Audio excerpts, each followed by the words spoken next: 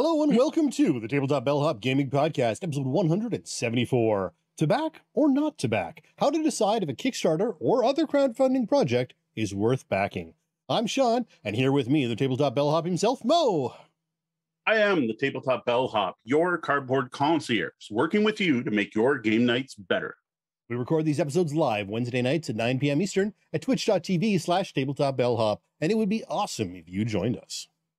So tonight, we've got someone wanting to know what we look for when deciding to back a game on Kickstarter. After that, we've got a preview of a game coming soon to Kickstarter, so I thought that integrated well. This is Hellbringer, a Diablo-inspired roguelike card game. And then we wrap up with a pretty short week in review, as none of us got a lot of gaming in this past week, but there was some, including an epic finale to a long-running game campaign. Welcome to the suggestion box. Here we highlight some of our interactions with you fine folk. Let's start with some comments on our most recent article about unappealing games that ended up being way better than they look.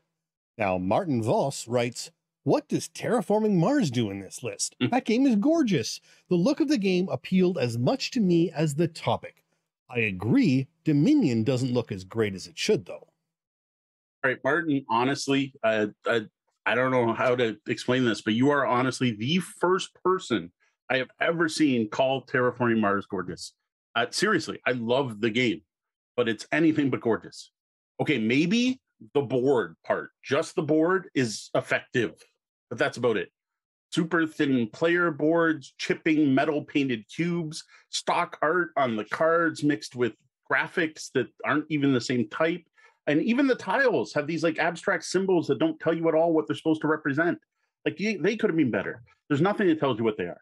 Like, I'm sorry, Martin. I do appreciate you interact with our show quite often, but I can't back you up on this one. Oh, I'm glad you agree on Dominion. Well, I have to agree with Mo on this one. It's a great game. We all adore it. But you could have told me it was from some no-name publisher or local prototype, and I probably would have believed you. This stock art is a very obvious thing in particular.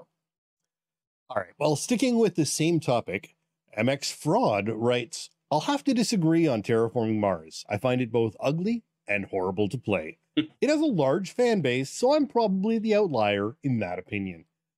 Draconis Invasion is really intriguing. I will check it out. Thanks for sharing." So for a second there, I thought we had another Martin just to disprove what I'd said about him being the only one that ever said it was beautiful. But no, this is more the fact they don't actually like it. This I can get behind. You know what? Not everyone is going to enjoy Terraforming Mars. It's long. It's got a high learning curve for learning to play well. Like, it's not hard to learn to play, but to be able to play well and compete well in that game. And it's quite fiddly with all the cubes you got to track and tokens and icons and everything. And it tends to overstay its welcome for some players, often fixed with the expansions. It's definitely not for every group, so totally agree. And I'm also happy to hear someone turned on to Draconis from us, and that's awesome. I almost wish we'd gotten in at least one round of Draconis when you were down for the May 2-4, because I really do enjoy the game. Well, thanks for the comment, Mix Fraud. Well, next I've got a comment from Ingolf Schaefer about our The One Ring starter set review. They write, "We played the whole mini campaign in our group, and I confess that I really loved it. It is the most unepic hero's journey, but so much fun." Thanks, Ingolf. That's a good way to put it, actually. I like it. I do like it. We mentioned during the review that this is a Hobbit scaled adventure for hobbits in the Shire. It's quite different from your usual RPG starter set introduction. And I got to say, this sounds fantastic. I'm really looking forward to running it. It's still on the schedule for us, but we got a few more weeks before we actually get started on playing. Well, finally, a deep cut of our review of the 8-bit box from Iello got a comment this past week from Scott Eden, who says, "Thanks for the review. I opened it up last night and the games didn't really look very good. Your review has convinced me to give them a try. Nice. And I love the controllers." They are awesome, aren't they? I am always happy when our older content gets some attention. Like I wish this game did, actually, because the entire concept of the 8-bit box seemed so cool to me. And the included games really weren't bad. Like, some were a little simple, but like the whole sports one was actually really well done and did give that old school track and field feel to it. And you know what? The Pac-Man game won over everyone I taught it to. I don't think you're going to want to play it 100 times, but it was still fun to play. There was a ton of potential in that box that just sadly never came to fruit. Now, Iello did release one more game to the system. It was a Double Dragon clone. But as far as I know, it's now dead because nothing else has come out since. And was 2019, I think that came out. So I don't think there's new stuff coming. Well, that's it for this week's comments. Send your feedback to mo@tabletopbellhop.com or hit us up on social media. We've got a big announcement for you tonight. Our next giveaway launches right now. Live on the blog, but check it out once you're done here. For those of you here live, I don't think there's no early bird votes or points or bonus entries this time. So this time we're giving away a sealed copy. Oh, here's something I did not think to put in the background. Oh, if I can see it, I'll hold it up, but I don't see it right now. But I don't know where. All right, I tried. This time we're giving away a sealed copy of one of the best games we discovered in 2021 last year. This is a game that our entire family loved, especially my kids. It was honestly one of the best gaming experiences we've had as a family.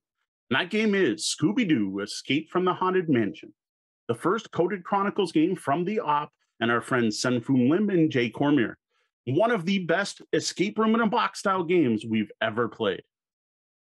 Head over to the blog at tabletopbellhop.com and check out the pinned post. While you are there, check out our Scooby-Doo Escape from the Haunted Mansion review to see why you should be excited about this game. And note, I said we played it with the kids, but it is not necessarily a kids game. Adults are going to enjoy this one. Everyone knows Scooby-Doo at this point. As long as you know the Scooby characters, there's a lot of fun to be had. Now, we have one sealed copy of this game, and we're willing to ship it anywhere in the continental US or Canada.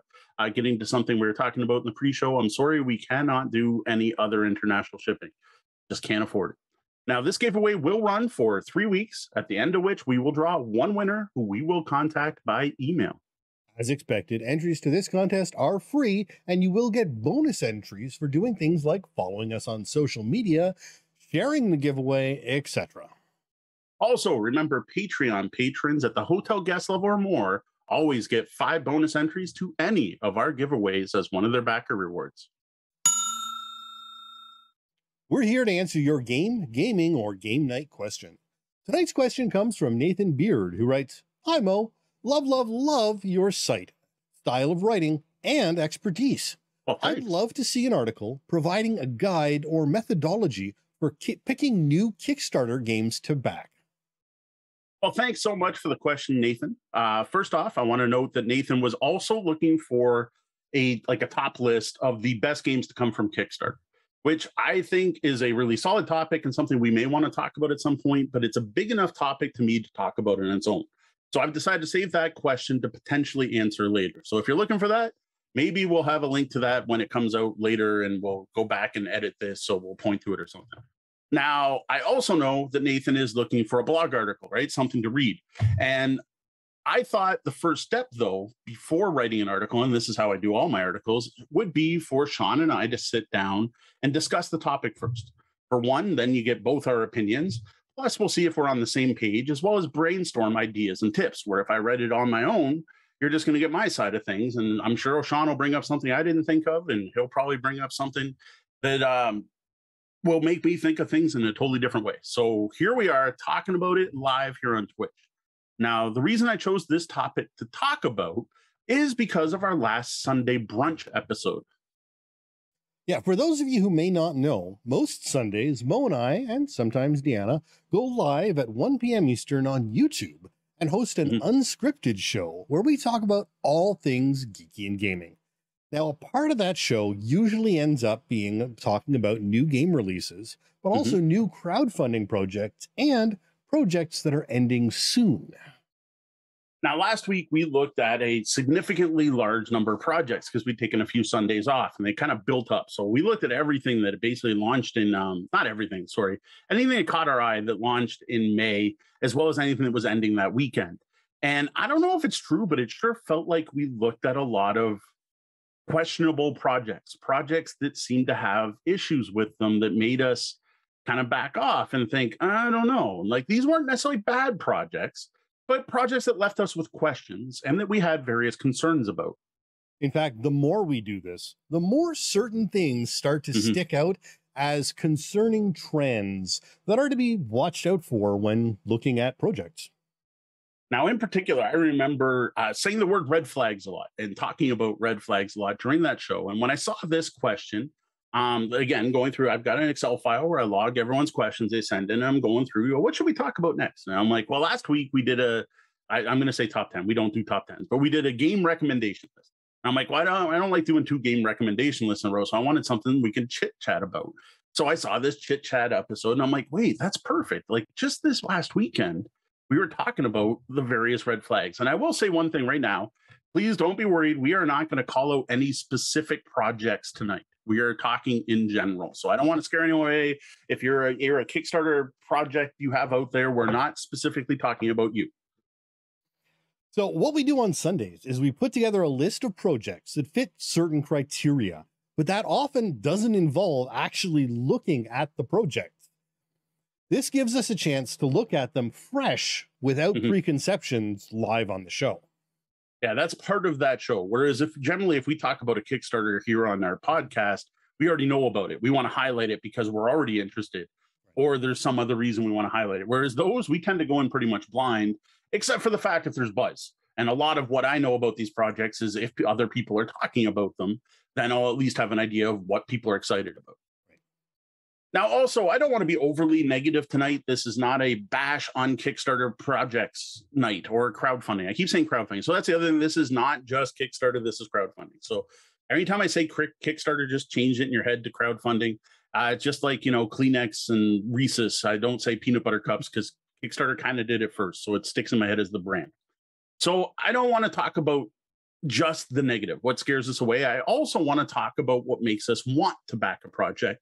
And if there's anything that's basically an auto back for either of us. But let's start off with the negative and the warning signs. And as Mo was just saying, Nathan specifically mentions Kickstarter in their question, but none of what we're going to talk about is Kickstarter specific. All of this should apply equally to any crowdfunding platform, though I will point out that, for instance, some other sites display things very differently than Kickstarter, which makes it harder, or at least different, to spot some of these red flags that we're going to be talking about. Let's start with those red flags. So again, red flag doesn't necessarily mean we're looking at a bad game or a bad project. These are just things that make us dive deeper. Something that's going to make me do research before picking a backer level. That said, they're kind of like strikes in baseball to me. If a single project has enough red flags, that's usually reason enough for at least me not to back. Yep. No, absolutely. And one of the first things that you see when you're backing a game, or one of the first things that you look at when you're backing a game, is who's involved, who has created the project. That's right there up front. So what about them? Yeah. So the things I look for who created the project, right? So what's listed there is the person, who the company is, or sometimes an individual person. And with that is a couple pieces of data with that. So I'm going to jump around a bit in our notes here and start by saying, if I've never heard of the person, to me, that's a red flag right away. Now, that's very harsh, right? Like there's going to be lots of people I've never heard of. But with how involved I am in the board game industry, seeing a completely new name is a bit of a rarity when we're talking about hobby board games. I'm looking for established companies, established publishers, established designers, established printing companies. I'm just looking for something familiar. And if I don't see any of that, it's a key to dig deeper. But then I'll do my research. I don't know who this is now, instead of looking and going, oh, well, it's Isaac Childress. I'm right now, okay, they've delivered multiple projects. I got nothing to really worry about as far as who's running things. There might be other issues, but I can just go on. But then if I look it up and I see Max Gauthier, and I'm like, who the heck's Max Gauthier? I'll go on Board Game Geek and be like, okay, do they have a designer entry? Oh, they do. And they have a website, and I'll do some diving. I'll be like, oh, they have some chops. They've designed other games. They've done other work, and so on. So the first thing is that familiarity. Do I know the people involved? And right after that, because the first thing you see under their name is how they've been involved with projects. Yes. Have they made their own projects before? Have they been around on the site? Have they backed other projects? And if they have never done anything before, and almost especially if they've never backed anything before, that's concerning, because if you haven't been involved in the process on either side of the aisle, there are problems. I mean, crowdfunding something is difficult. It is not an easy process. So if you're starting completely from scratch, how did you get involved in this? How much do you know? And how much are you prepared for some of the hiccups that could come your way as crowdfunding proceeds? So yeah, we often on our Sunday shows, or when we're looking at Kickstarter, or again, crowdfunding, if we're looking at them, we'll often say, oh, zero created, zero backed. And like those two together are a red flag. Yeah.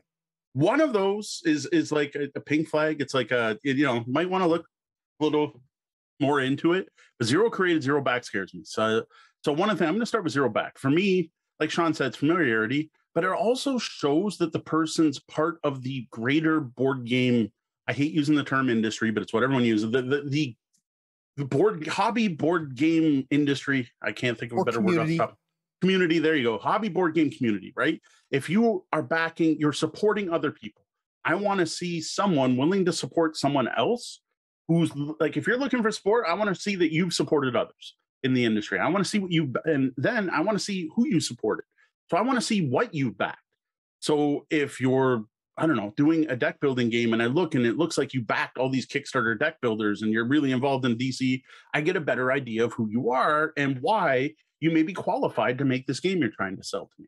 And just knowing Kickstarter, using the platform, knowing things about the platform, all of that stuff, to me, scares me if you don't have any of that. Yeah. Now, again, I get it if you haven't backed anything, but I would go so far, and we are going to have some tips thrown in here, is that if you are thinking of launching a Kickstarter, back something. Like something. There's got to be something. If you're a gamer, you're going to find something on Kickstarter. Even if all you do is back the top 10 projects on Kickstarter right now at $1, to look at what they're doing so you can see what you should be doing. Yep. Even that would qualify. Now, again, we are talking about red flags here, not dead things. So it is completely possible that you could have decided to create a business account and not use your personal account to start your Kickstarter. So it is quite possible that it could be zero created, zero backed, even though the person behind that account has backed hundreds of things. And that's one of those reasons why it's a flag and means you need to look deeper. You need to see who these people are. Maybe there's a perfectly acceptable reason why they've got a couple of zeros up there. And again, as a tip for someone who has a project, if you did just launch your company to launch a Kickstarter, say that and give us that background so I don't have to dig too deep. Yeah, give me a link to, who you are so I can say, oh, well, of course. Perfect. That's just a new company. Yep. Great. All right. Zero created. First project. I know you got to start somewhere. I get it. Every person has a zero created project at least once, right? It's got to happen. Yep. I fully understand that, but it is a flag if it's a big, massive, epic thing. If your first created is a prototype copy on a deck of cards that you used Magic Card Creator to create, and you really want this thing to exist, and you can tell you're excited about it, and you say zero created, good on you, because that's what Kickstarter was created for. Yep. And I will possibly back that if the game looks interesting, or if I know you and I just want to support you, which we'll get to some of the green flags later. Now, here's my tip, though. If you have something epic, find a way to kickstart a small part of it. Now, it's kind of hard to describe, but if you were going to put out, I'm trying to think of a good app, the Twilight Imperium, try to put out maybe a Twilight Imperium art book, or the history of Twilight Imperium, or here's some sci-fi ships. I've seen this a couple times. I've seen metal coins or miniatures for a game that doesn't exist yet, but people will still be interested in it. That way you get that one created under your belt, and you prove that you can use the platform, you can deliver, you can interact with people. And again, we're not going to talk about all the things you should do to run a Kickstarter, but you can basically prove your worth on something smaller. And we see so many massive projects with tons of miniatures, with overproduced 10,000 cards, 3,000 hours of gameplay, zero created, zero backed. And I'm like, right away, I'm Like, how do I know you're going to manage all of this? I'm much more likely to manage the person who's come up with board game tape, and it's something that you can use to tape your games together that's not going to leave sticky stuff behind.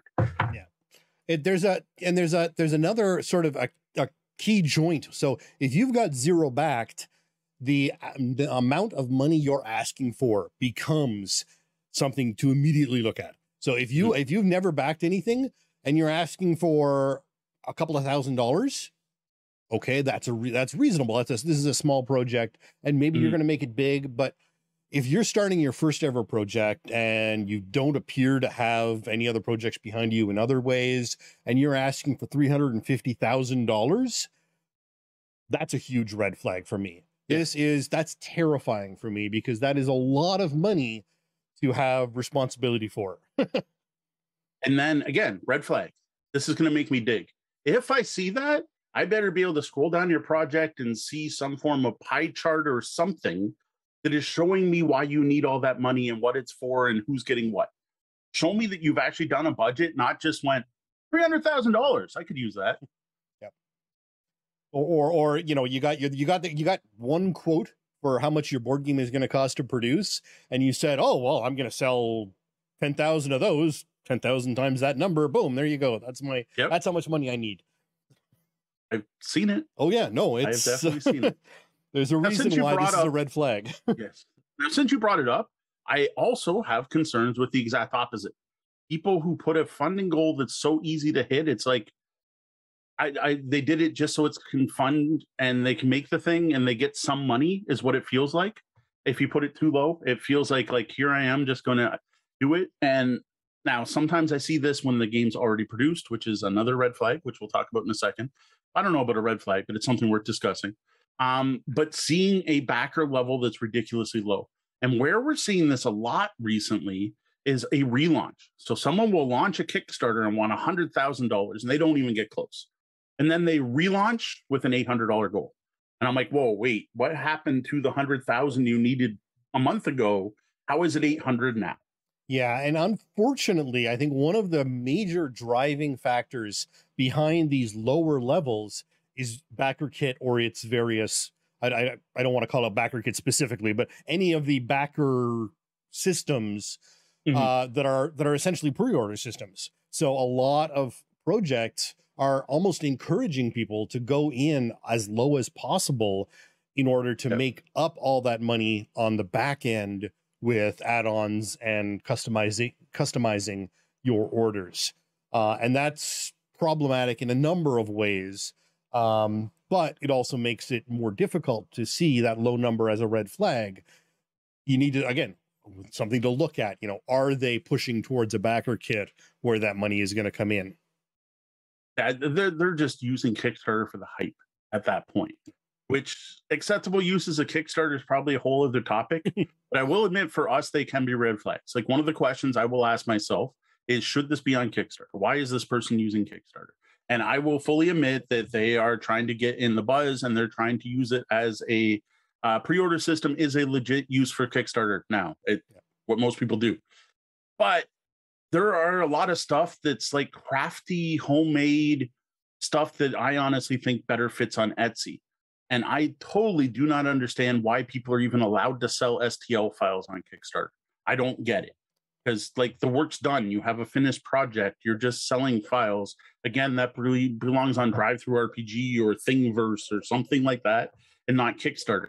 Now, if you're going to tell me I'm going to hire a 3D artist to make these, but then that would never get funded. So, because you need your mock-ups to even be able to get it. So, And I will admit, I personally have had bad experience with miniature heavy Kickstarters. Yeah, and this is one of those things where, again, it's a different topic, but I have personally complained to Kickstarter because there have been projects which say, we have it. It's in our warehouse. Buy it on Kickstarter. And Kickstarter has allowed them to continue. So the platform is evolving. Again,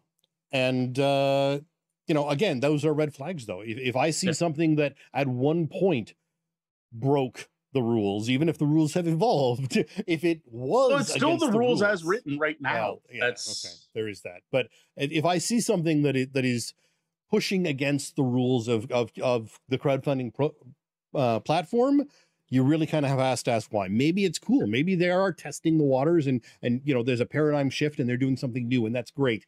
Or maybe they're just using the platform because it gets a lot of people. Yep. All right. What did I want to? We kind of went out of order from our notes, and I'm like not even sure what to talk about next. All right. You know what? Since we're talking about money, let's move on to backer levels. One of the things, Sean does this quicker than I do. I tend to scroll through the platform where Sean does jump to the backer levels right away when we're reviewing these. And I don't know if that's just a division of work that kind of happened over time or not, but backer levels can be huge. Like, they have to make sense. Absolutely. And not only that, I will look at how many people are in on a backer level. So if you've got something that already has red flags and there are some, strange backer levels that are really, really high levels. So if you've got like something that is a backer level that is a notable percentage of your total, and that's funded by multiple people for something that already has a bunch of red flags, you could very well be, scamming the system. I'm not going to go so far as saying, money laundering or anything like that. But if you're bringing your friends in I tend to see those as friends and family pledges. So you are getting people who are investing in your project instead of So you're bringing in these investors at the very high levels, which pushes you over your funding level without actually any number of people showing that they really support you. And so that's a huge thing. And then your next problem, and this is something we see with really established projects. I mean, something that doesn't have a lot of red flags otherwise will have this vastly confusing number of backer levels. The perfect example. No, you know what? We're not going to call any specifics. But there are some where you need to spend ages trying to figure out how to get what you want. Yes. And I have come into a couple of occasions on projects that I wanted to back where I stopped because I could not buy the products or pick just the combo you wanted. The combo I wanted did not exist. And I ended up waiting, and I didn't go in, and I eventually there was a backer kit level I could go in and pre-order, but that was that wasn't clear at the time, so I didn't just back at the $1 level, and I just went in later when they opened up pre-orders afterwards. So if you can certainly be hurting yourself if you aren't offering the product to people that they want. Now, my biggest scare with backer levels that will be such a big red flag, I just won't back you, is if your math doesn't make sense. Where you offer whatever at this level, or you can get 6 copies at this level, or you can do this other thing with this t-shirt and these 2 free add-ons, or you can get just the add-ons, and it actually works out that the game's cheapest if I just buy the individual, and if I buy 6, I'm actually paying $6 more. And I'm like, if you can't handle the math of a bulk order discount, I don't trust you to handle the math of shipping it to me, or logistics, or production, or any of that. Now, I don't see this often, but it does come up. And sometimes that they make no sense. Like, here's all these $10 add-ons. There is something I don't want to. If there is a project, I wasn't even trying to think of a single. I realized by saying if I backed it, people could technically look and see what I backed. So I don't even want to say I backed it. So there are projects out there who have a bunch of add-ons where in the end it was cheaper to order all the add-ons than to back for the all-in. And I've seen that multiple times. Yep. And I'm like, so wait, how is this? Like, the math doesn't work. And there were some big ones recently that had that problem. Yeah, it's strange. And I mean, I'm sure they have some justification for it. But what it ends up looking like is trickery. It looks like they're trying to scam people. And if you're trying to get the all in, if you're trying to 29 or 2 for 60. Yeah, if you're trying to scam people, that's a red flag. Yeah. No, that one worries me a lot. Jumping back, I know this is I've had coffee and stuff, and we do have some questions for the chat I'd like to bring up before we go to the lobby, or we'll keep the lobby in. Canceled projects. I admit I hate the last minute cancellation, especially if you're funded. I get that's kind of what people do now because their funding goals aren't realistic anymore. It used to be that you set your funding goal to what you needed to make the game and get it to backers. To me, that makes sense, and it's what I wish people did, but I get that the platform is involved, and it's all about initial day spikes and getting funded early because people tend to back already funded projects more than not backed. But I hate seeing you're already funded and you cancel. Now, the way it's canceled, so it's not a red flag, but one of the things I will look at is how many times have you canceled this product before? If it's one, I'm going to look and see what the differences are. What'd you fix? If it's two or more, I'll probably stop thinking at that point. To me, that's enough flags. And I'm like, okay, why? All right, you already failed twice. I'm not going to give you that third shot. Everyone else has already waved the red flags behind this. Why is it, why is it still existing if everyone has told you to go away? Yeah. So again, then if I look and it was like canceled, but it was funded, why did you, what'd you lie to us about? Right? Like what funding goal was wrong? Like if you tell me it's because shipping's gone up 200% in the last 2 years, I'm like, okay, legit. Again, red flag makes me dig. If the dig is, oh wow, we totally did not charge enough for shipping, so we had to relaunch.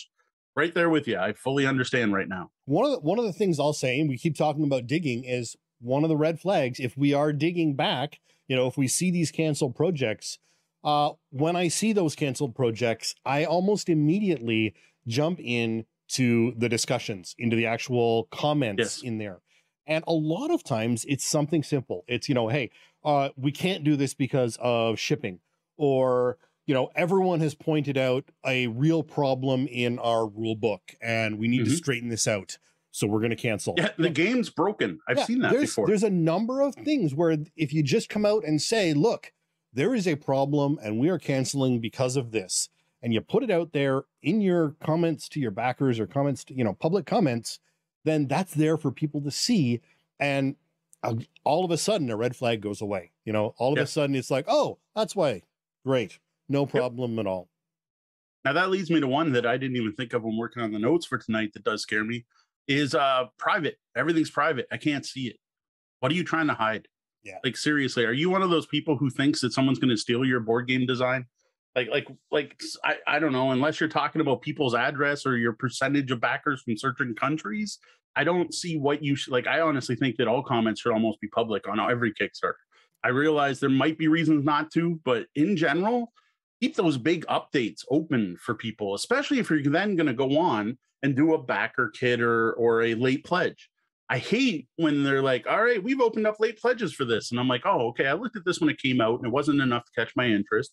Let's see what's available now. And I can't see all the updates.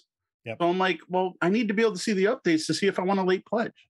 Absolutely. Keeping people informed. And that goes not just for the people who have spent money, because people who haven't spent money. Yeah. People who haven't spent money are still a potential income source. So don't lock them out.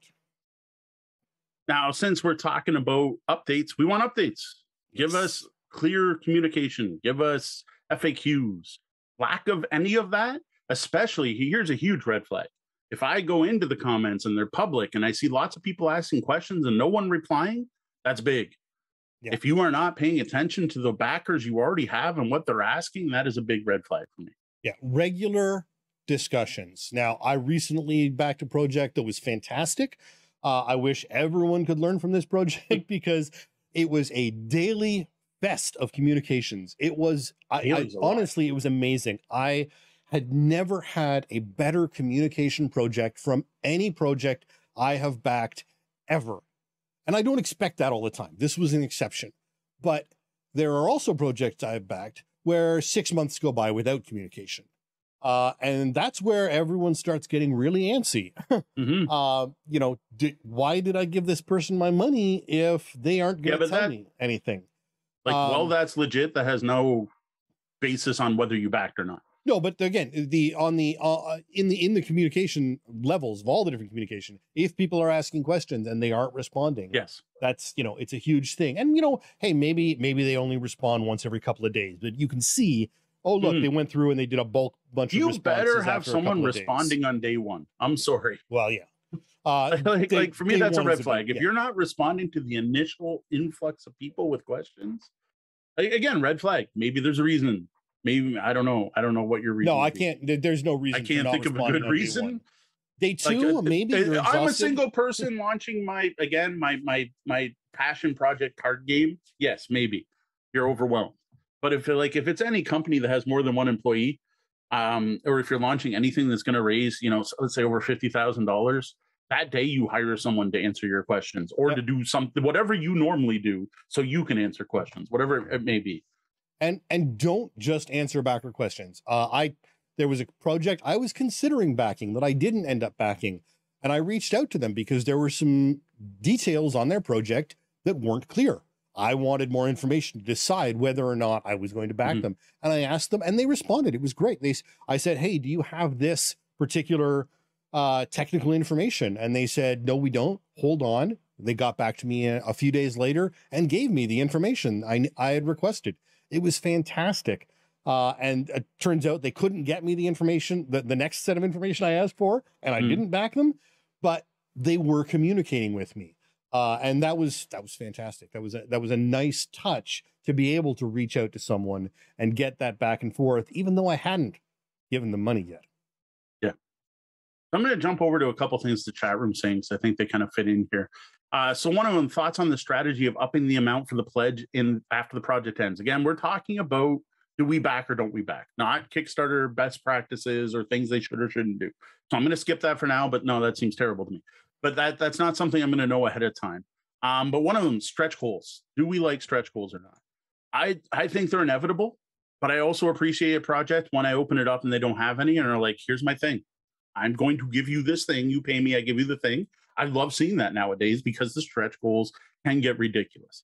Now, where the red flags come in is when there's so many that I can't figure out what's what, and they overlap and they cross, and you can get this package, and it kind of goes to all those different backer levels. Well, the same thing for stretch goals and add-ons. And then, I don't know, I don't have as much a problem with it that other people do. I know people absolutely hate them. Like, I am currently tracking a project that every day is telling me more stuff they're getting. And I'm like, the old concept of stretch goals was like, we're doing better than we thought, so here's some additional stuff. That's gone. These are fully planned out. I'd be surprised. Like there's going to be a few people out there, indie publishers, who like suddenly have a hit on their hand and are like, oh, wow, we need stretch goals. But in general, that's all part of the project. And you'll see it because the project will fund, and then they'll throw all the rest that they didn't get to for free as if it's a bonus. But that was all there in the first place. Yeah. But to me, that's not a flag either way. Like unless it's overly confusing, right? If there's too much. Yeah. One of the things I try to look for is stretch goals should be something that the backers get. Yes. Stretch goals that are add-ons is often a frustrating thing. And that's something that a lot of the big ones, the giant, Boxo minis plus boards, things that I'm not going to back anyway, generally are doing is it's not, you get a couple of things, but then after a while, it just starts to be, here, we've unlocked more things you can buy. And for me, that's a red flag. But again, I'm not the market for those projects. There are people who love those, though, and sharing off their stacks of games. Absolutely. Yeah. So to go with that, what the heck was I going to say? Sorry. I total gone. Stretch goals. I don't want to name projects, big piles of minis.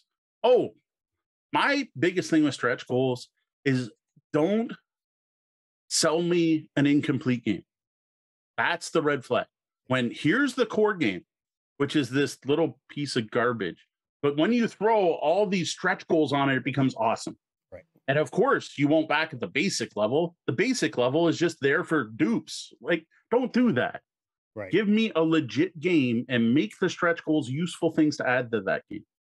I've seen it now where it's like the wording of the text, everything is almost like you got to be an idiot to back at the basic level. And I find that insulting. And I'm like, and also if that's the case, don't produce it. It's the GTFM from role playing. Like just give me the thing. Yeah. Don't do all this preamble marketing BS. Just give me the thing you wanted to sell me. And Rogers brought it up in the chat room where I don't trust projects which give critical game components to backers only or specific backers only. Either way, if the game is the game, and whether it's, the game should be the same, whether you buy it on the shelf 2 years later when it comes out in retail, or you buy it, maybe your components are different, but the game is still the game. Yes. And that's one of those hard things to that one's struggle rough. with. And again, it doesn't really fall into flags for me, but it is something I look at. I want like stretch goals to improve the game. I appreciate it when it improves it for everyone. I love those stretch goals. Like everyone gets another mission. Everyone gets a fourth character. And I personally think Kickstarter exclusive should not produce new content. Right. Like a new character in an adventure game's fine. Maybe a side quest, but like don't give them a whole new dungeon. Don't give them a whole new monster type. Don't give them a whole new book. Like it comes with a starter adventure for an RPG. I don't know. I'm coming up with stuff off the top of my head and without trying to, again, think of specific. Physical quality improvements in Kickstarter are one thing. You know, I'm going to give me box inserts. Give me better components. Let me bling out my game on Kickstarter, but the game that the actual game is still the same if Buddy buys it at retail 2 years later. I'm just paying for all the extra cool stuff. The other thing too is I don't mind them if you sell me the stretch goals separate, so I can back. Again, I'm not trying to mention names. I can get the base game, and if you back the Kickstarter, you also get the expansions. But everyone else can also get the expansions. They just got to pay separate. Yep. Totally cool with that. Yeah, absolutely. And if you don't offer the bling later, that's fine. Yeah, it's fine. But the content, the actual mechanical content of the game should be out there for everyone, because I don't want to be able to say, oh yeah, I played Gloomhaven, and completely random here. I played Gloomhaven, and John's never played Gloomhaven. I've never played Gloomhaven. And your buddy over there is like, well, I played Gloomhaven, but it was nothing like that game. Yes. And that's a problem. If two people are playing a game, they should be playing the same game. They should be able to talk about their experiences playing the game. And when there's completely different content, you lose that. All right, moving on to other red flags. I do not like this fits with what we're talking about: stretch goals, add-ons, backer levels, swag that is not part of the game. This is one of the ones that I remember Sean, when we were first talking Kickstarter, he's like, why not? And I'm like, no, this is terrible. I have seen too many projects fail for offering stuff like t-shirts, jackets, hats, plushies, super large cloth maps, UV coated posters, all stuff that's just swag. Swag is terrible. Swag is large and it takes up bigger packages and it increases your shipping.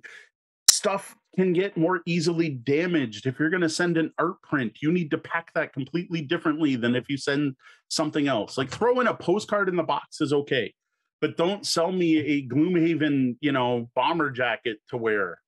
Yeah, and this depends on a lot of different things. So one of the things I've backed a lot is comic books. I've backed a number of superhero comic books. And one thing they tend to do is throw stickers in or trading cards in. But you're shipping a comic book and that you're fighting to keep as flat as possible anyway. It doesn't matter. It doesn't add anything to shipping, and that's fine.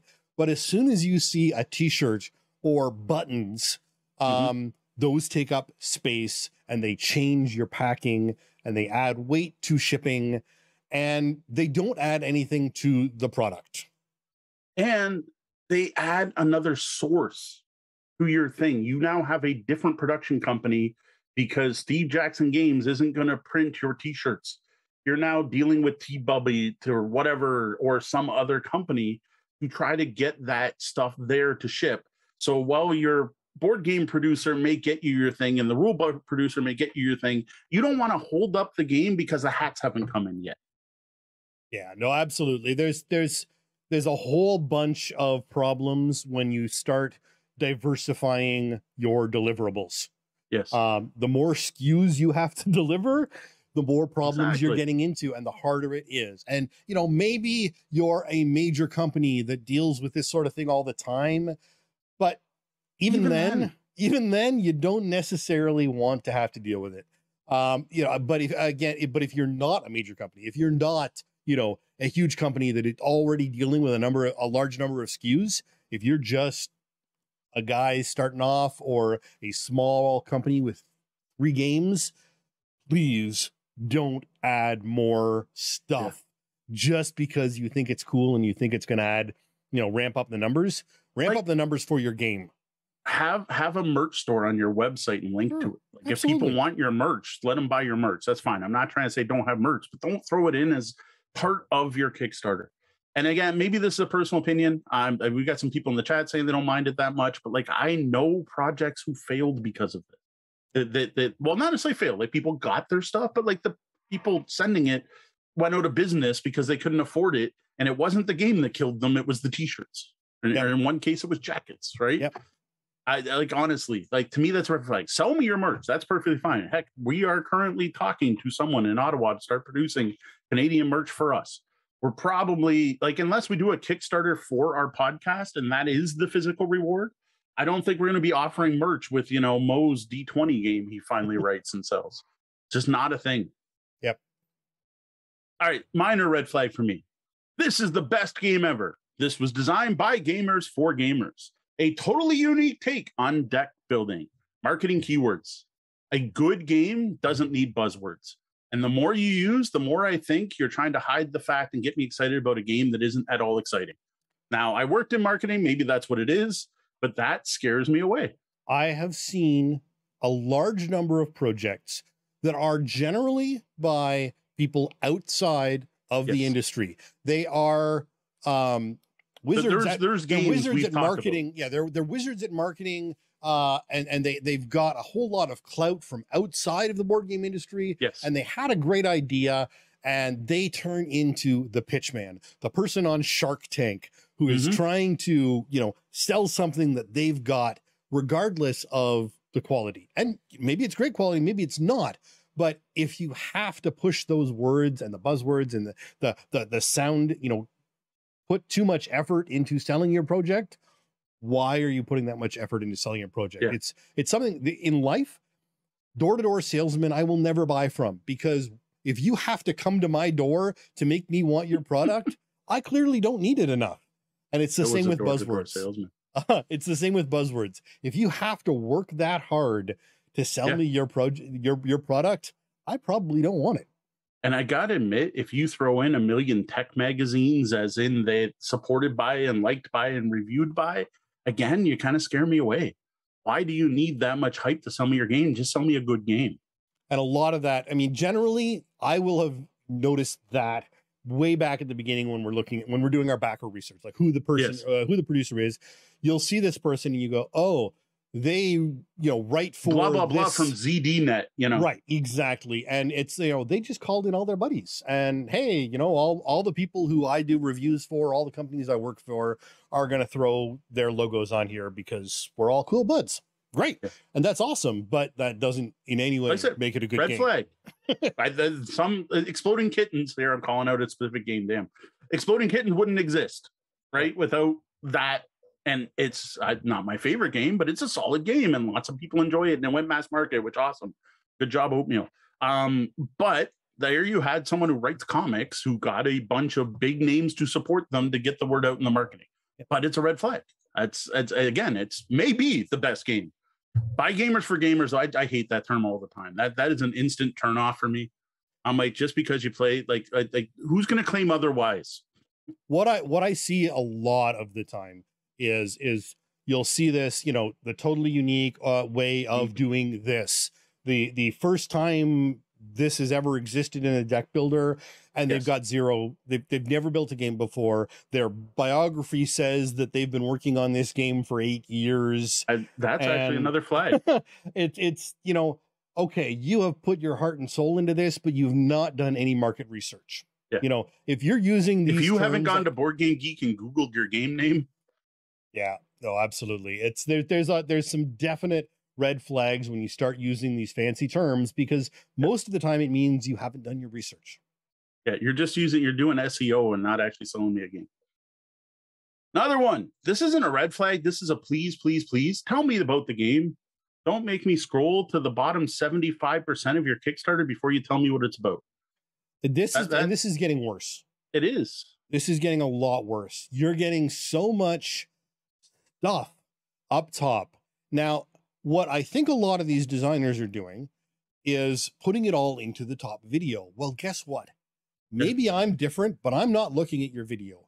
If I have gotten far enough into your project and I'm really, really interested, I will probably look at your video, but odds are good that I just want to scroll down your project. I don't want to sit through your marketing pitch. I don't want you to sell to me actively through a video. I want to scroll down real quickly and see. And so if you're hiding all the actual game content in a video, you've probably lost me and you probably won't get me as a salesperson. Yeah. Now, what I think happens, and I don't know this for sure, but what I have a feeling happens with most of these projects is if you went day one, it would tell you about the game. But then they keep updating it so that what they're trying to do now is, here's our stretch goals. Here's my new thing. Here's what you're going to get now. Here's our 100 new things. Here's our new mini sculpts. And I think people keep throwing them at the top. And I think that they often, we spent how long looking at a specific project, and we could not figure out if it was a cooperative or competitive game. We had to go to Board Game Geek and check the side categories to find out what kind of game it is. I'm not going to back your game if I don't know what your game's about. Yeah. If I actually get to the point of hitting Control F and searching for keywords to try and figure something out, you have got a problem on your site. And I get concerned that even if it is a good game, that can you write a rule book? You can't write a Kickstarter page. Yeah, no, absolutely. And there's a lot about page layout that's very different. And this is one of the ones that is hugely different between sites. This is a big problem actually on some sites, because some sites are deliberately, I hate to say hiding, but really hiding information from people who visit this site, who like Mo and I just want to roam around and look for information. And it's kind of hidden in strange ways. So right up front, get out there. And I'm not asking you necessarily to post your rules. Although if you do, I'm probably going to read them. I'm probably going to read them. That goes down here. When we get to green flags, or we'll just mention now, post your rules, please. Yeah. I'm sort of on the fence about that one, because I do see some of the giving away too much information. You don't want to give away what you're selling, everything that you're selling. But at the same time, especially, if it's a mini game, no one's buying it for the rules. So if your rules aren't there for someone to look at and figure out whether or not it's a good game, that's a big thing. But there are other games where I can sort of understand, especially if you've got virtual tabletops or whatever, ways to play the game, not just throwing the whole rule book up. Yeah, I got it. Again, that goes into the greens. That's not a red flag. We're shifting here, sort of. We're shifting a bit, but I do have a couple I want to bring up. Before we get there, there was something, and I forget what it was. So shipping, I don't even know what to tell you nowadays, but it better be reasonable. And the red flag nowadays is when it's too low. It's not when shipping's too high. It's when it's too low that I'm like, whoa, how do you think you're going to ship me this for $30? Or a lack of information about shipping at all. If they if they clearly haven't done the work to figure out ballpark what their shipping is going to be, even if they just, because if they just say, we'll figure out shipping later, hold on, wait, if you haven't done the work to give me an idea, why, what else haven't you done the work for? Though I fully get people doing that right now because they have no idea. Well, yeah, but you can have no idea and say right now, today this is what the shipping is, would cost but we aren't going to shop, but we aren't going to charge until the project ships. There's got to be something there that shows that you have done some level of due diligence on shipping, because shipping is the core portion, the core aspect of deliverables. You're delivering by shipping. So show me that you've thought about it. Yeah, and unless the person making the Kickstarter lives down the street, it's got to get shipped. Got to get shipped. Yeah. So, and again, this is going back to more money things, is your funding amount. So does your project scale? Well, we talked about this a little bit already, and whether or not, what you're starting with. Hey, it's your first project, and why are you starting at $350,000? But the actual financial amount funded. So if it is a $700 funding amount, a small little, maybe this should have been on Etsy project that only asked for $700, but suddenly has $300,000. How sure are you that this person is going to be able to scale up to that level? Yes. Scaling is huge. There are a large number of projects out there that have become wildly successful and collapsed under the weight of their success. Which often the problem is, that whole thing we're talking about, stretch goal creep, is they start thinking they need to offer more. We have this much, I need to reward. Oh my God, we're doing so well, I need to offer more. And I wish more back creators were like, wow, I'm just getting way more money than I thought I would for this thing. That's awesome. Yeah. And that's where they get buried, is the scale. Now, in general, it should mean you're making more money, because you should be able to produce whatever it is you're producing at a larger scale and get a better price, which is definitely a huge thing when talking board games and role-playing games. When you're talking cardboard and paper, bulk is huge. If you can switch from doing a 1,000 print run to a 5,000 print run, that's massive. And if you can go from 5,000 to 10,000, that's massive. But I think the actual, from what I've heard, it's actually like 1,000 to 3,000 is more the big jumps. But right. But at the same time, if you've got, all sorts of extras you're offering, and, the t-shirts and all the other things, all the other red flags that we've already been talking about, and these numbers are just going far beyond clearly what you had expected, you have to pause before you, and a lot of people think, oh, look, it's funded. That's great. That's perfectly safe. Well, hold on. Mm-hmm. There is such a thing as too much of a good thing. Well, yeah, once you get into that size, you got to warehouse the stuff. Yeah. If I'm expecting to ship a board game out of my house and sell 100 copies, and suddenly I get 3,000 copy orders, where do those games go? Yeah. Right now, I'm having to pay for a used store or get a thing in my yard, or I got to contact, I don't even know, what you do at that point, and that's not free, and you pay for every day stuff is sitting there, and so on. Yeah, no, absolutely, and it's just one of those things you need to pay attention, because the goal is to get to the end line and get all this product out to the clients, and hopefully make some money. And you don't go out of business doing it. Absolutely. One of the stretch goals I really enjoy, and I really only see this happening at RPGs for the most part, pay people more, right? Yeah. That's, pay people more. That's a perfectly acceptable stretch goal. I don't think I've ever seen that on a board game product. No. Well, I mean, hopefully that means people are getting paid properly in the board game world in the first place, but I doubt it. Let's be honest here. Artists are rarely getting paid their true value in any industry. Artists, editors, writers, not just artists. Well, I mean, editors and writers I clump in with artists in most of these times. But yeah, when you get into, the rulebook creators and the solo game players and all these other people, play testers, pay them more, and don't, maybe don't add that extra giant miniature that doesn't really add anything to the game. Or that UV coating. Yeah, absolutely. Think about the environment, folks. UV coating just makes your cardboard unrecyclable. Who recycles their games? Come on. No one's going to recycle the game. All right. This took longer than I thought it would, which is awesome in a way. It's a good chat, and we got some good stuff in the chat room we'll get to in a bit.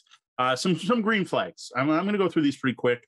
I don't know why. I hate being on the side of the bad, but I think that was the more useful segment of the show, the more useful information. So the biggest one, have you done it before? If you've already had a massive Kickstarter and you delivered it, and I got my copy of the game and the game was awesome and I didn't see any editing issues and I had fun playing it, and now you've got a new one and the game looks just as good and you're using an established person and that one's already sold, and then you're going to do it again. If you previously sent people stuff and they're happy with what they got, and I can especially see a track record, like once you're getting up to 3-4 times, I'm going to trust you a lot more. It's going to eliminate a lot of those red flags, and I'll be like, again, I'm not going to mention companies. There are certain people I would have no qualms about backing, and I wouldn't just look at the game and go, wow, that looks cool, I'm interested in that, I'm going to back. Done. Yep, absolutely. There are 100% projects where I have not even gone through half the red flag checking because of who and what was being presented. Yeah. Like I said, especially with the previously previewed. Now, if it's someone established, if it's an established, I'm going to use the term brand. If it's an established brand, an established publisher, I'm going to trust them more because they can already produce games and ship them around the world, and I can buy their game at my local game store. So I know they understand the distribution channel, and they obviously are paying people to produce games already. That is going to, again, it's a green flag. It's it's by them. I know them. Yep. Absolutely. It just greases the wheels that much more for it to enable them to get our, to get our money. It's yeah, sure. I feel confident in them. And that doesn't necessarily mean, the giant name brands. No, not this could be a brand, of someone on Twitter who you've seen go through some of this stuff before. It's Yep. Joe from Twitter who delivered, 4 RPGs last year. Great. Or, you've seen and bought a bunch of their stuff on Drive-Thru RPG and they're putting out something new. Yes. It doesn't have to be that big, the big brands. Well, also we say big, even the big brands aren't that big. Like, unless we're talking Hasbro. Yeah, there's or only Asmodee. one big brand. And even There's two. Asmodee isn't as big as Hasbro. No, they're bigger actually, because it's a French conglomerate that owns more than just game industry stuff. Yeah. They're huge. Yeah, we're talking big, but like Grand Gamers Guild is Mark Spector. Like, in Stronghold Games for years was Stephen Bonacore, and they have lots of great games. So just as an example, next is designers. You throw up a Stefan Feld Kickstarter, I'm gonna be tempted to ignore red flags because I want to see the new Stefan Feld game. Same with RPG designers. You see, I'll admit I'm not a huge Monty Cook fan, but that was the first name that came to mind. Robin Laws. Throw up a Robin Laws game, I'm going to dig deeper. As a green flag, like, oh, what's Robin doing now? I dig Robin's style of narrative gaming and his unique approach to mechanics. I have a Robin Laws game back there that I've kickstarted, and there's a Monty Cook one, which is why I mentioned those two, because they're literally behind me. So if you got a well-known designer, that's obviously going to be a green flag for me. Same with board games. Like, you throw out the right names, and there are people who have published a ton of games. You throw out, the bigger names like Anton Bauza or whatever. I got a T-shirt full of them. I'm not wearing it today.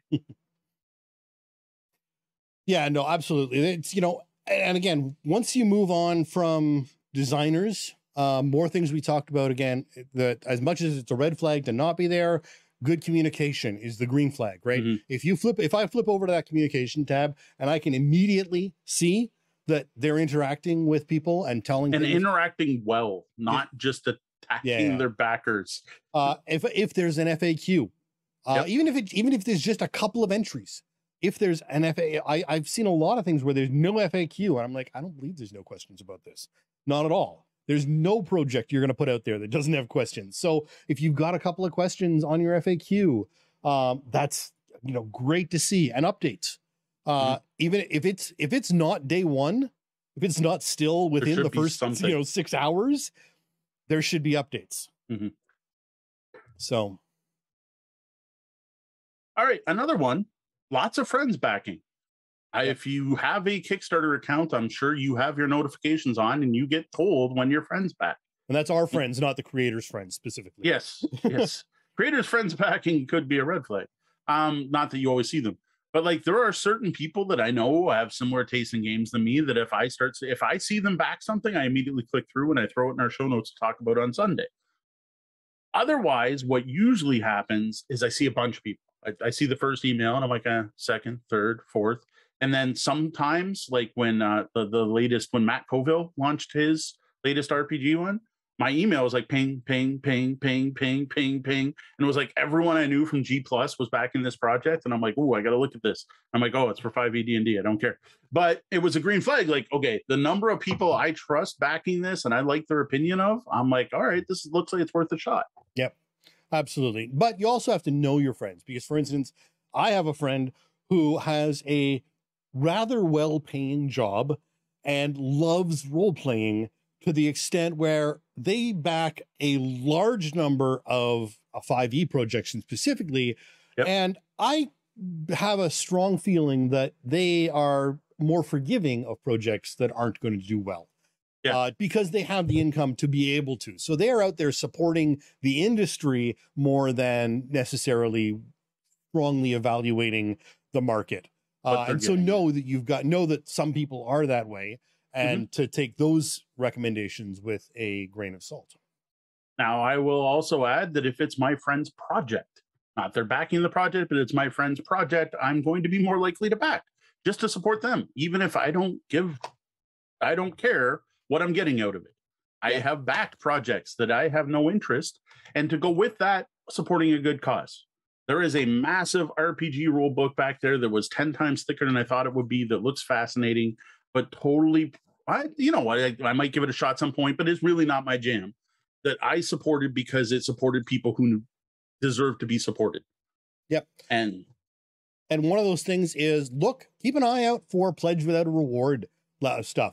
If there are a ton of people pledging without a reward, there's two possibilities. One, there's a huge backer kit on the back end where they're all just going to add up all the money later. Yep. And that's something we talked about earlier, but it's also just a sign of support. For instance, Garinto.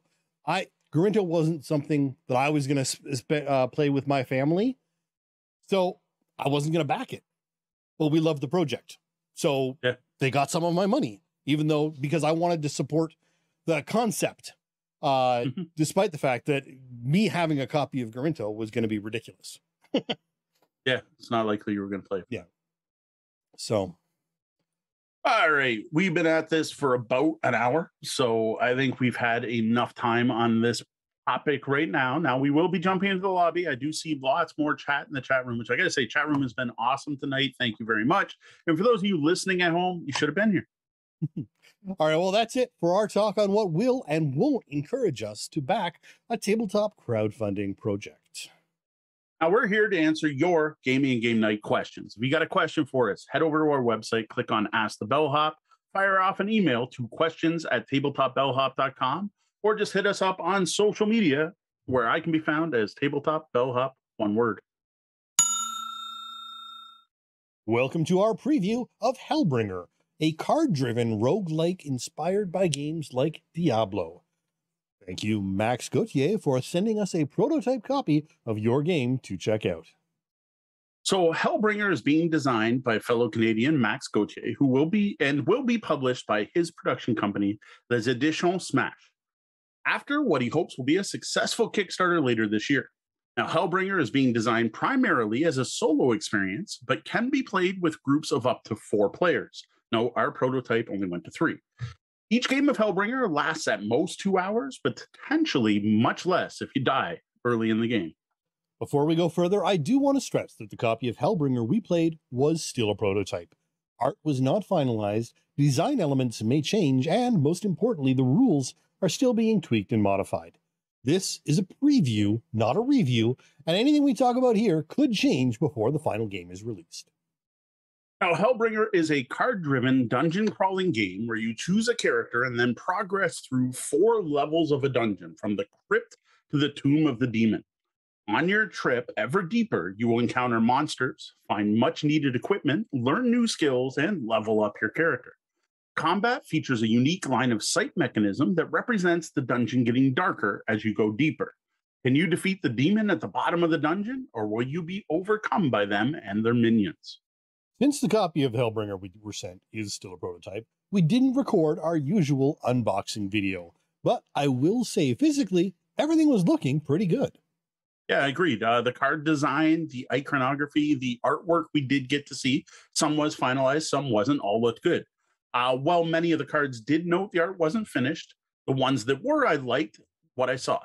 The boards included were functional, and I particularly liked the dry erase portion of the player boards where you actually track your character stats while playing.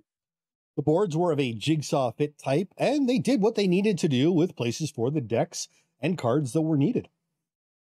Now, where things did fall apart a bit is with the rule book and the included campaign book. Now, physically, they look pretty good. They were well laid out, lots of white space, there were examples, and there were some other solid design elements. But sadly, the translation of these rules did leave a lot to be desired. Yeah, not only the translation, but the organization of the topics lacked a lot. Combined with with no index, there was a lot of page flipping to try and grasp the rules or find a clarification when we did run into something we either missed or had forgotten from the rules. Yeah, it was one of those rule books where you're like, I know it's in here somewhere. Where is it? And we did have an issue with that. Now, I don't want to harp on these rules too much because at this point, the game's still in development. And I do have to thank Max for being very accessible during all of our plays of Hellbringer. He had an answer for all of our questions, which was great. And with his help, we were able to figure out and play Hellbringer successfully. Speaking of figuring out how to play, how about we move on to that? Why don't you summarize how to play Hellbringer? Well, you start by building the dungeon deck. This involves taking all of the core cards. It's a significant chunk of cards, shuffling them and creating 4 decks. Each of these decks, you're going to shuffle in a number of combat cards based on the number of players and a story card. You're then going to shuffle them all, put a location card at the bottom of each of the deck, and then stack them so that you're progressing through the different levels. The crypt, followed by the cave, then hell, and then finally the demon's tomb.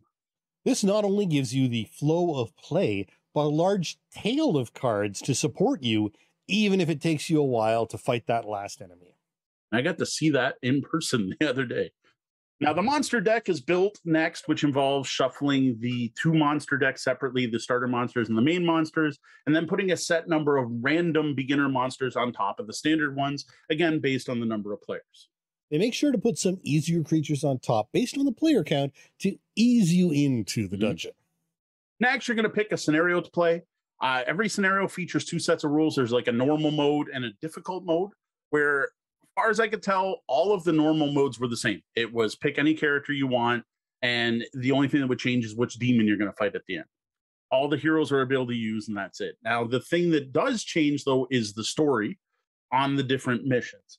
As well, at the more difficult level, the choice of characters could be restricted, and there will always be special rules, which tend to be triggered by the story cards, like adding more damage dice to the opponents or players losing skills as they delve deeper and so on.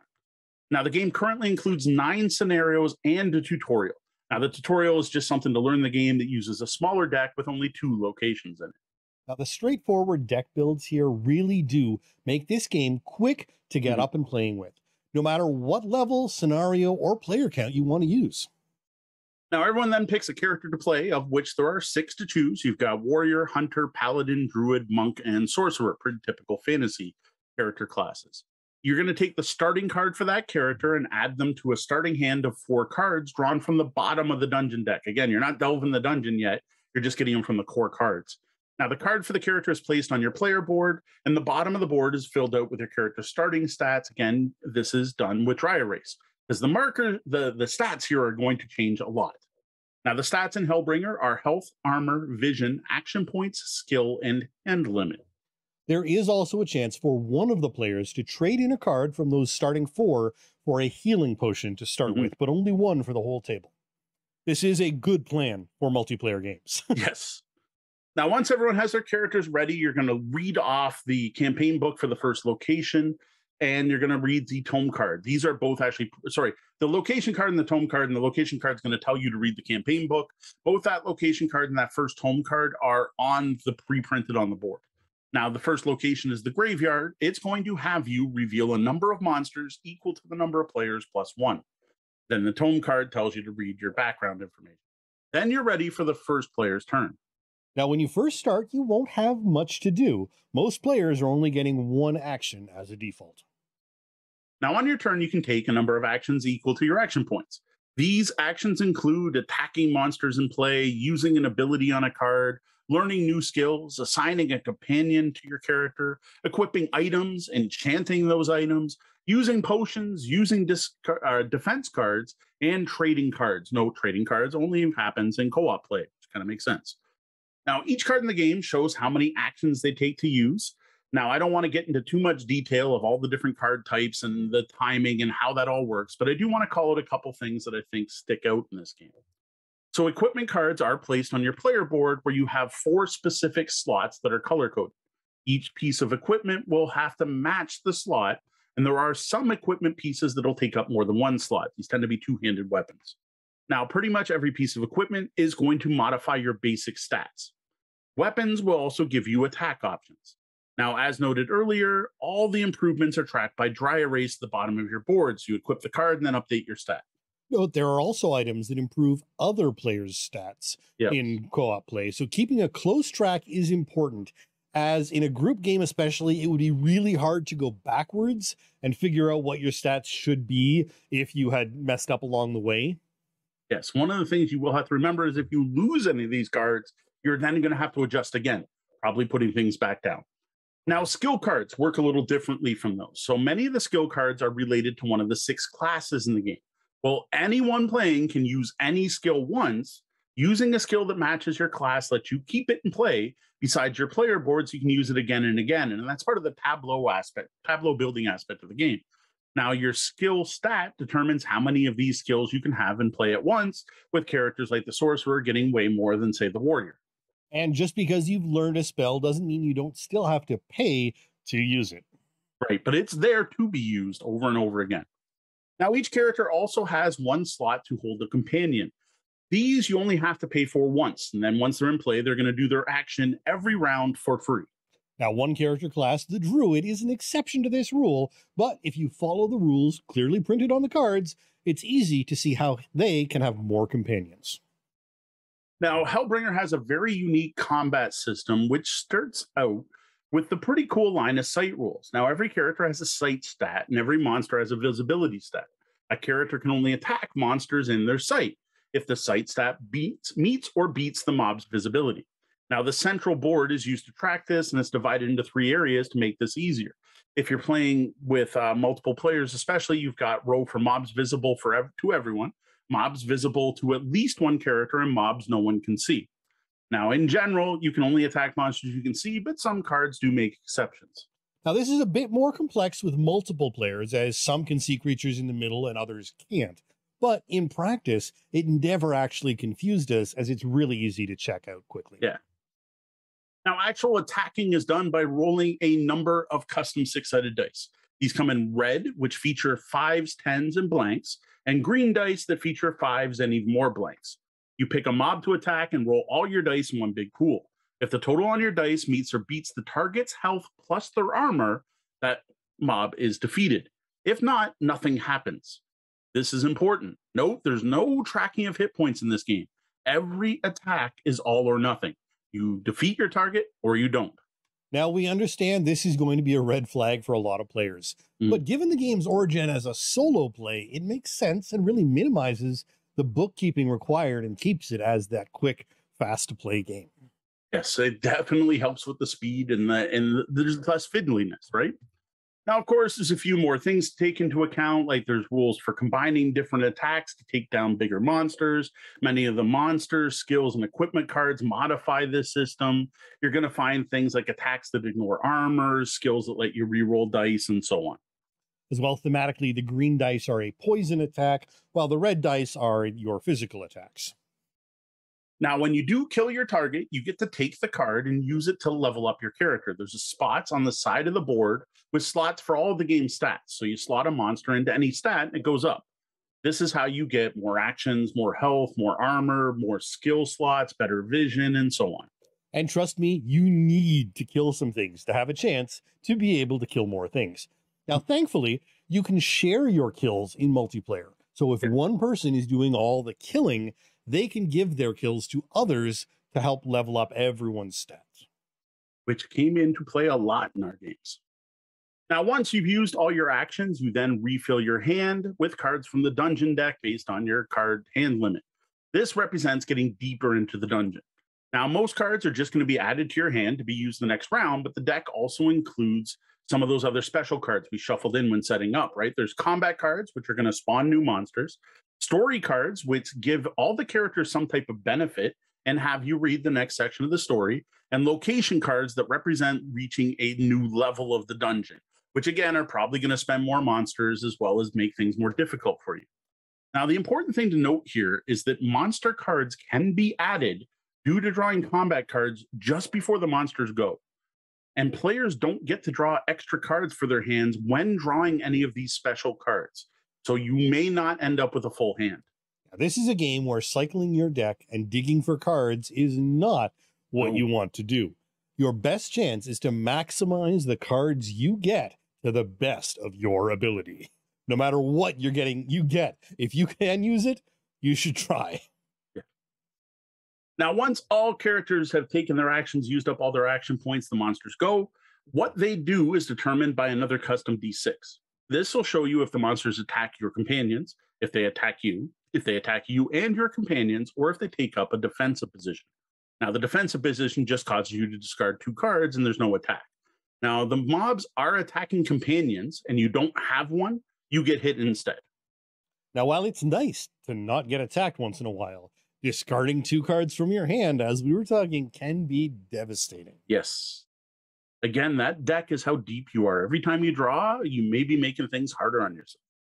Now, when the monsters attack, unlike the heroes, they don't worry about line of sight. Every round, every monster attacks using one giant dice pool. You just add them up for everything in play. Add up all the deck dice and the monsters, roll the big pile of them, and apply the results to everyone as indicated on the monster roll, or the monster action die. Now, here again, it's all or nothing. The monster's total damage is higher than your combined health and armor, or your companion's combined health and armor, you're dead. That is, unless you have a defense card like a potion or some other defensive skill. Now, again, this takes a bit to get used to. Like, you're going to want to get hit for 60 and take 60 off your hit points, and that's not it. As long as you have a combined armor and health of 60, you're fine. There are no hit points in this game. You survive or die. There's nothing to track between combat rounds. It's all about planning, keeping an eye on what sort of maximum the enemy is going to be capable of doing, and have options to mitigate some of that damage, or else. Now, if you do die in a solo game, that's it. Game over, man. But if you die in the cooperative game, you just flip your character card. You let the other players loot your stuff and then sit back and cheer them on, hoping for a resurrection card to come up. There are a few of these in this deck, not a lot, as well as a chance to resurrect everyone when you get to the 4th story card. So, no, this is one of the more problematic aspects of the game we found, as not only is it a player sitting back and not doing anything, except maybe helping roll the monsters, but you're also unable to advance. So you're very likely to be at a severe disadvantage when and if you do resurrect.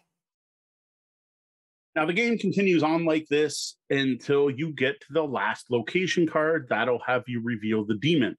Now, again, the demon's set by the scenario that was chosen and will be a card for a particularly badass monster that's going to take a lot of damage, do a lot of damage itself, and you're going to need to do all of that damage at once because, again, the all or nothing combat system, you've got to hit that 135 to take down the dragon in one hit. Now, if you do manage to kill this demon, no, you don't have to kill any of the minions in play. You could just focus on the demon. You win.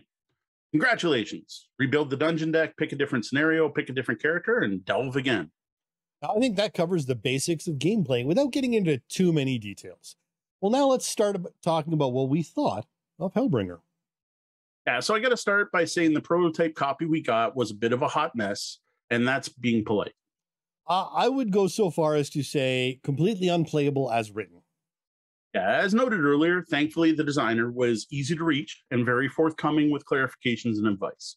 Now, I also, before getting prepped for the weekend to play, found a pretty good actual play on the Hellbringer website. It's hellbringergame.com. And to be honest, that was the only reason we were able to even sit here and talk about the game.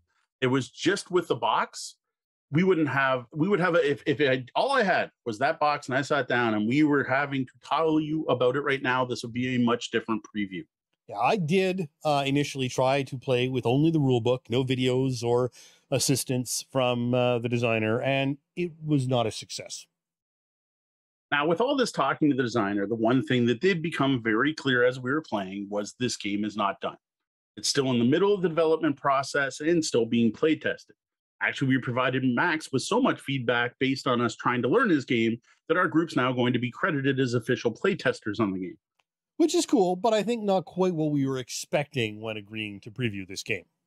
Yeah, I got to admit, this was a bit frustrating. I much prefer reviewing completed games.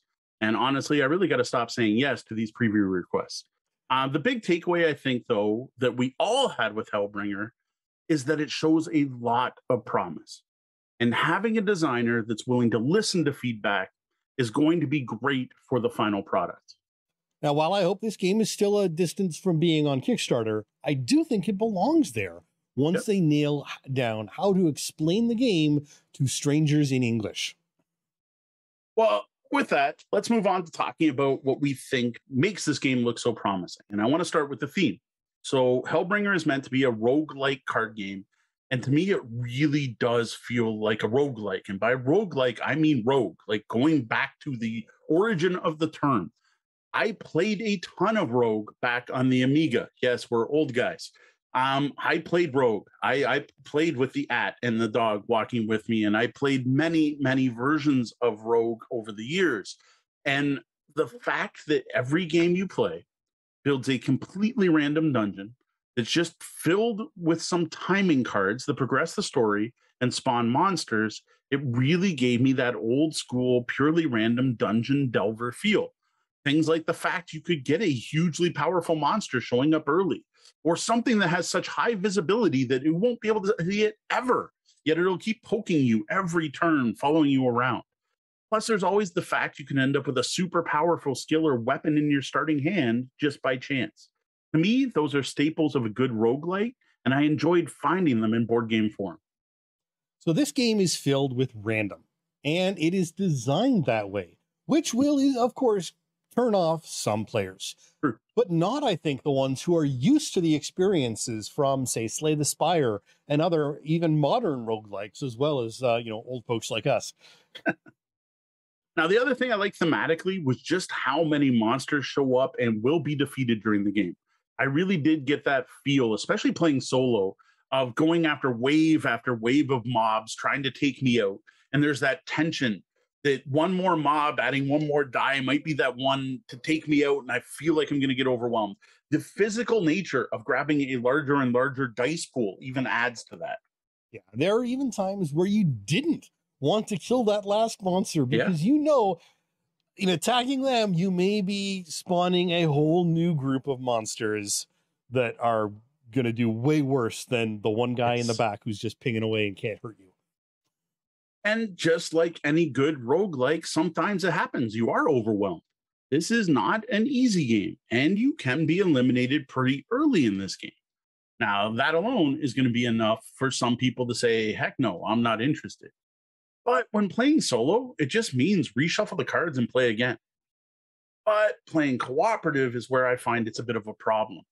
It can mean a lot of downtime because when you die, you just sit there and watch everyone else play, hoping someone gets something that'll let you resurrect. And it was this that makes me think that it may not be an ideal 3 or more player game. It works, but the downtime is something we don't really like to see in modern games. Mm-hmm. And we found it could actually be a bit of an emotional drain to the excitement at the table. And that was problematic. And as Sean said, even if you do eventually get that resurrection, you come back, you're so underpowered that you just die again, which was another issue. Now, what I liked even less is being alive in the game and having turns where you can't do anything. This was particularly a problem for my wife. Due to the random nature of the dungeon deck, it's very possible you could get a hand of cards you can't use. Either they have too high an action cost or you draw skills for the other classes. So in playing cooperative, you want to give those away. So all I draw is a bunch of paladin skills. Well, it's way better if I give them to the paladin, and it leaves me with nothing to use on my own. Now, this is compounded by the fact that when you refill your hand, you don't get to replace those special cards you draw. So here I have a small hand at the end of my turn. I only have 2 cards left, and I draw 2 combat cards and a story card. Well, I still only have 2 cards the next round. Plus, then there's the one action on the monster die that can come up and make you discard cards. Like, we had turns where players started their turn and they had no cards in their hands. And they couldn't see the monster, so their turn was, I do nothing, your turn.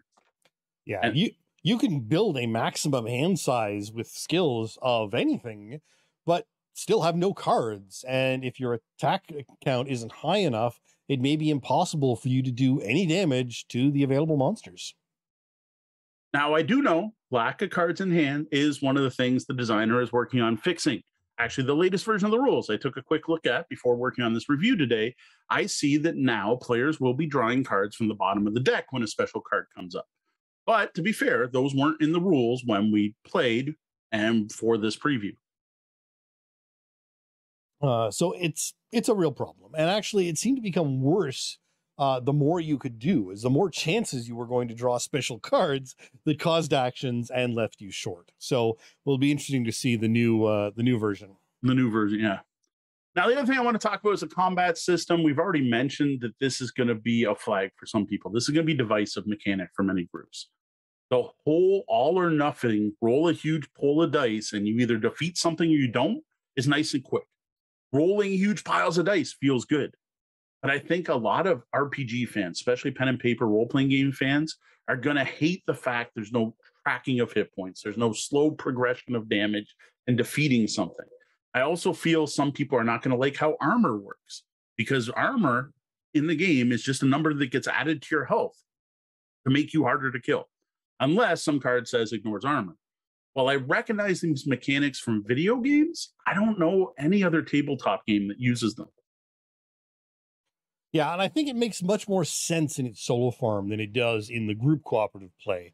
As 3 of you in each turn, each doing 120 points of damage, but with the armor, the monster has 130, so even though all 3 of you are slaying away at it, it lives on happily.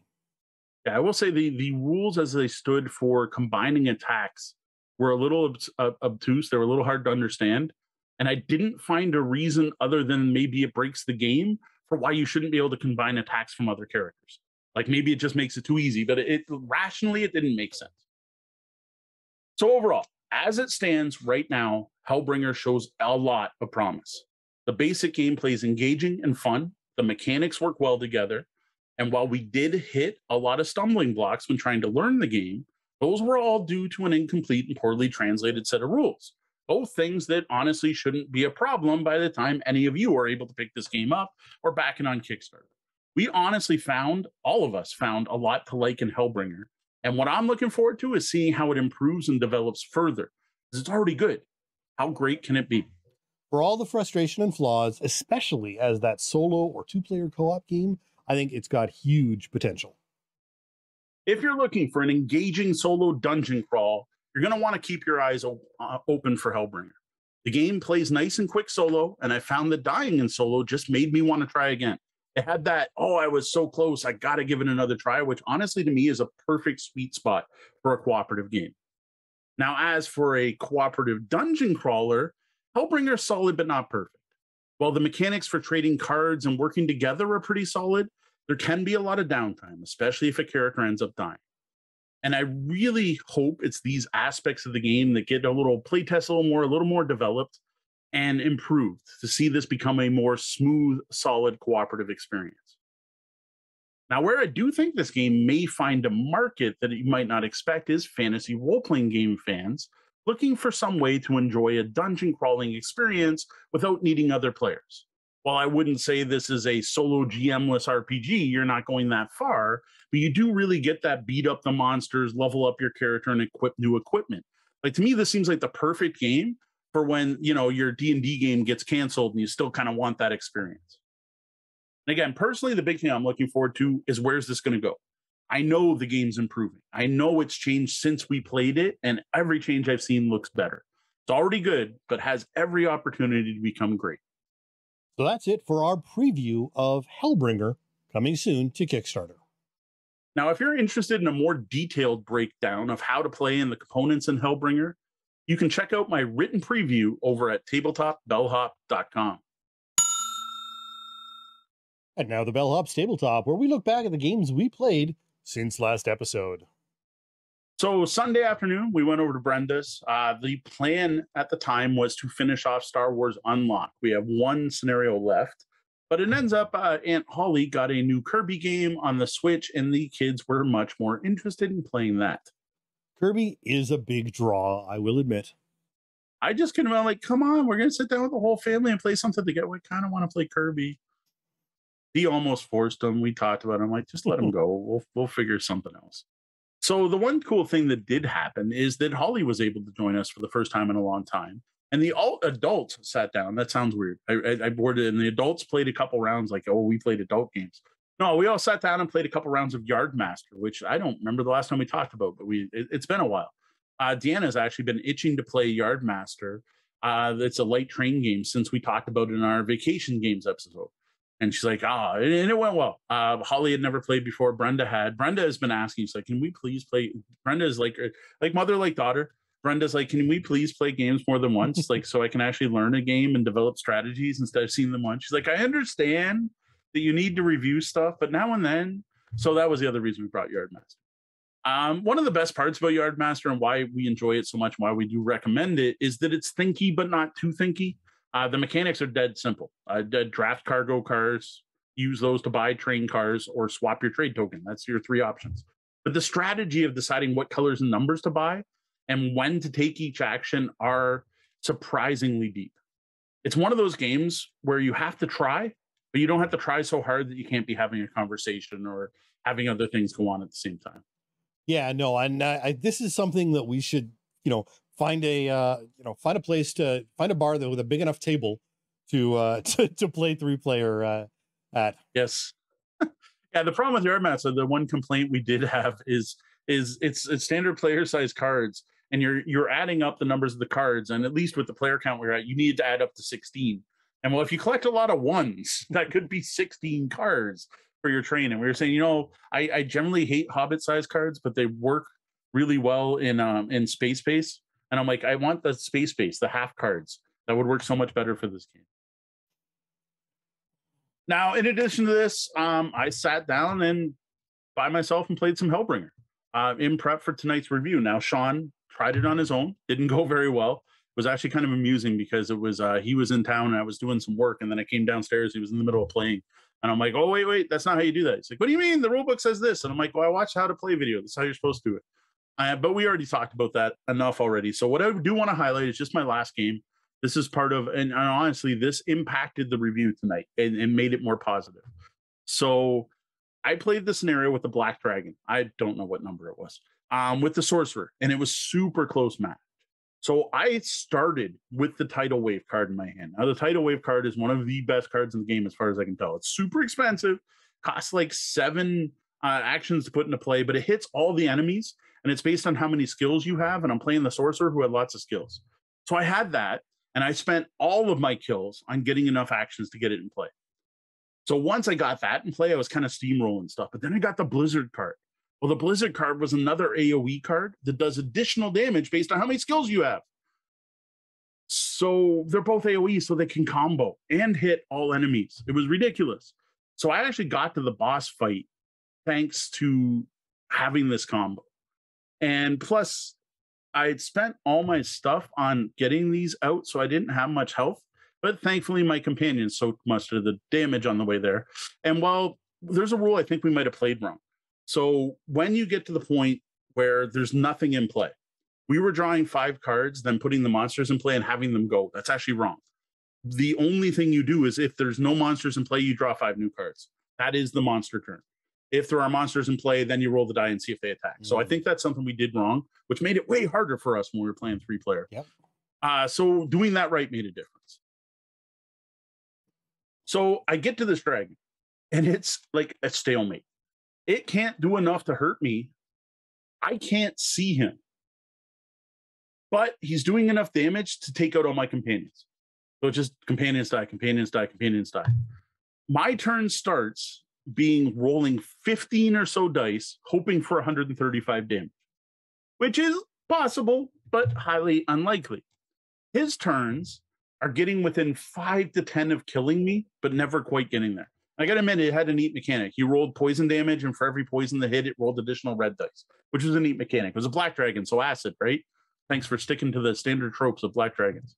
Eventually, I get 8 skills in play, and my combo of Blizzard and Tidal Wave gets up to 22 dice, plus 3 poison dice from another ability, and I managed to do 125 damage, which is just enough to kill the dragon, as that new skill I put in play reduces enemy armor by 10.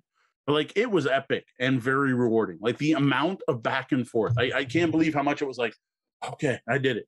All right, I'm going to try. I don't have enough dice, but it's possible. No. And then I was literally going fish. Like, we're saying, don't go deeper in the deck. Well, once you got to the demon, it's all just useful stuff. So I was literally like, I discard 5 cards. Well, my hand limit was 6 of them. I discard 6 cards. I draw 6 new ones to find anything that would combo with what I have. The problem is all the monsters are done, so I can't level up or rearrange things. So I had to try to get a combo that worked better than the combo I had. And it was interesting. There's a companion, the angel, that lets you attack anything even if you can't see it. Of course, the turn I get that in play, the monster goes and kills my companions. Though I would have died if my companion didn't die. So I guess the angel was good. So I really enjoyed that play. Excellent. Yeah, no, I did play a second. So the first time I played solo went horribly bad. I did play it again a second time. And had a similar experience to that. It's definitely fun, more fun with the second time once I knew the rules, because we played it all together a couple of times. Hey, we have a moderator. You don't have to get distracted. Yeah, sorry. So now at this point, my step with Hellbringer is to give it back to Max. I'm going to send it back to the designer up in Quebec, who's going to swap out some cards and the instructions and send it off to another reviewer. So the next time you see me talking about this should be when the completed game is out after a hopefully successful crowdfunding effort. And we just gave Max a ton of tips for his crowdfunding, so he can blame us when it doesn't work. I am really looking forward to seeing where this goes. So for me, the only real game I've played recently, Blood Bowl 3, just came back into beta. Amusingly, this is 1 year, almost to the day, from the first time they went into a semi-public beta, or a private beta, and announced that they were going to be going into early release in September, and still haven't. So the game they still supposed to be early release in September? Is that the latest? Well, no. They've changed that. I just wonder if you knew what the latest release is. I honestly haven't looked at what they're claiming this time because fair enough. Who knows? But I have to say they have been making improvements. The game is better. There are still some visibility issues of dice on the screen that myself and others are complaining about, and I even caught a typo in something that I think was there, like this isn't even new content, but there are typos in it. Have they balanced the Nuffle thing a little better? You know what? I just played one full game. I noticed they finally gave you more races to play. Yes, they're up to 4 races now. Which is a big deal. I just played one elf versus human game today. The AI apparently isn't that much better because I'm not a great Blood Bowl player, and I won 3-0 against a human team. All right. So, yeah. We'll see. All right. Finally, I had a game night last night, which is like, I don't know if that's ever happened. So we had a very rare Tuesday game night with Tori and Kat. You're welcome, Jamie Stademeyer. We finished off our Charterstone campaign. Now, I will fully admit the reason I did that is so we can review Charterstone next Wednesday. So stick around for next Wednesday so we can review that. It's done. We finished Charterstone. We finished game 12. I kicked everyone's butts. I kicked butt with endgame scoring. I had 26 points in endgame scoring, and no one expected that. And it looked like I was losing. So I totally destroyed the last game. I got 90 some points. So that was worth 90 points on the final game too. Like the final score. I got to check off 9 little boxes. I really liked the limitation for the last game and wish it was involved in more games. I think is all I'll say. Again, I won't spoil anything about Charterstone. The last game was fun. There was some neat stuff. I really liked the special rule. All of us were just all about the points. Like everyone was trying to upgrade their buildings to buildings that kind of sucked and no one wanted, but they were worth more points. And people were trying to trade in the most things. And we had the closest grouping of scores for the entire game. Like it was like you could see like they kind of went back and forth. It looked like a horse race with our score going around the track. Where often it's like 1 or 2 people kind of getting the lead. Deanna's kind of like, I don't care about points because I'm doing my own thing, so I don't worry about it. Whereas this was very much more competitive than our previous games of Charterstone. It is a competitive game. So we finished it. I was expecting more story at the end, and I will admit I was disappointed there wasn't a lot more fanfare. We did then do the final scoring. And once the final scores came in, it was Kat for the win, with Deanna in second, myself in third, and Tori in last. What I find the most fascinating about that is Tori and I tied for overall wins during the campaign. We each had 4. Kat had 2, and Deanna only had 1. Kat had 3. Kat had 3, and Deanna only had 1. Deanna set up her strategy from the very beginning of the campaign to not worry about winning the individual games and to focus on a specific strategy, which even mentioning that may spoil something, and focus on that. And we actually thought she won the campaign having only won 1 game. And I'm not sure I feel about that. Deanna's all proud of herself, but I'm just like, that feels kind of broken to me. Like, but I had a, singular vision. I'm going to do this. I'm focusing on this end goal thing that should get me a lot of points. So fair enough. Unfortunately, it was really close because Kat decided to give us some heart attacks. So we thought Deanna had won by 1 point. And then when cleaning up, Kat found 2 more things in her box that were not on the table. And that ended up swaying it more her way. So that was a little, you know, that would have made a good live stream. Yeah, and that's an interesting one. Like whether or not you can play a game purely for the long game, right? And like, utterly ignore the individual games. It's interesting. Yeah, as I said, I don't know how I feel. It's like, it was close too. Yeah. Like if Deanna had just tried harder on one other game and went for points instead. Yeah, no, it's an interesting thing, and I mean, I'd have to sort of think about whether or not the designer had that in mind when they were building the game. And for a bit, we thought you might have handed the game to Kat. Oh, geez. We thought you might have taken the card that gave the most points for the thing, but it wasn't. We actually had to find your package and open it. Like maybe that one game Sean played did swing it, but it didn't. It wouldn't have, it would have changed the final outcome on that. Right. And no, I didn't add up your charter to see how many points you had. I could have, but we didn't do that.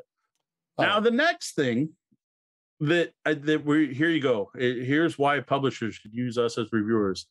What we're going to do in the concept of due diligence is we're not going to review it based on this, because we are going to play a game of Charterstone with our finished copy, because like Risk Legacy, when you finish Charterstone, you end up with a unique Charterstone game that you continue to play from now until you're totally sick of it.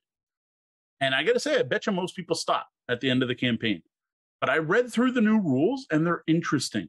They turned a lot of the stuff we unlocked into drafts. So you take all the does it spoil anything? Okay, you take all the personas and you shuffle them, and you get and everyone gets some and picks one to use. You do the same thing with some of the other stuff. I'm pretty sure you start with a persona, so I don't think I'm spoiling anything by saying there's personas. You randomly roll the Charterstone to see what charter you play. And that's what drawing me in is I totally want to play Cat's Pumpkin People, or Tori's Wheat Field thing that's going on, or D's Coal Miners with Ghosts. I don't want to, like, I think we're going to house rule it that no matter what, no one plays their own charter. I want to play someone else's charter and see how it goes. Then what'll be interesting is the buildings aren't worth points anymore. And there's still stuff we didn't build and crates we didn't unlock. So I think it's going to be interesting to see what we build over stuff that might have been worth a lot of points, but not all that useful, and how much that'll change. Right.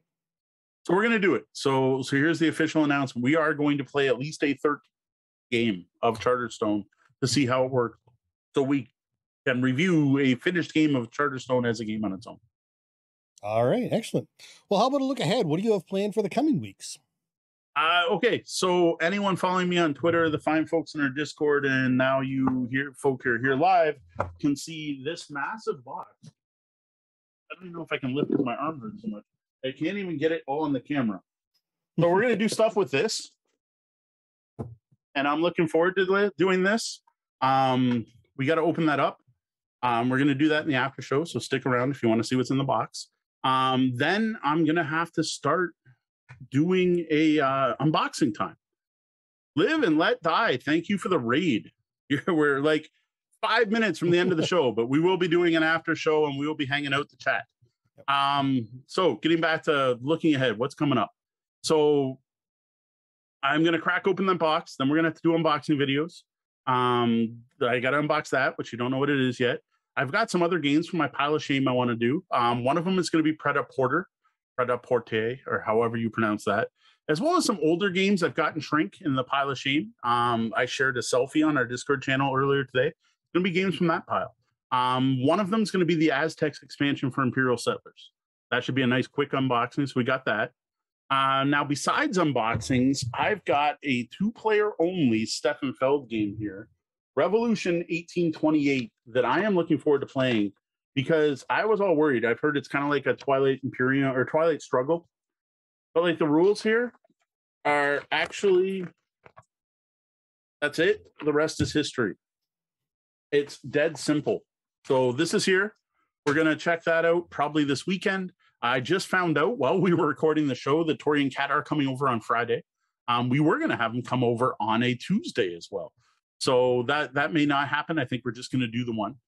So that is definitely something we are going to do. The Imperial Settlers is to go into that Let's Play Games More Than Once banner because These Mom liked it.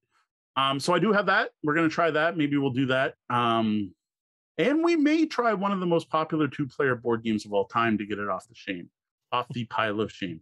I've got the rule book in my car right now for the next time I have to sit in the car, which is tomorrow afternoon while my daughter's at therapy. I will be reading the rules for something that was the #1 game on Board Game Geek. And we'll get that played.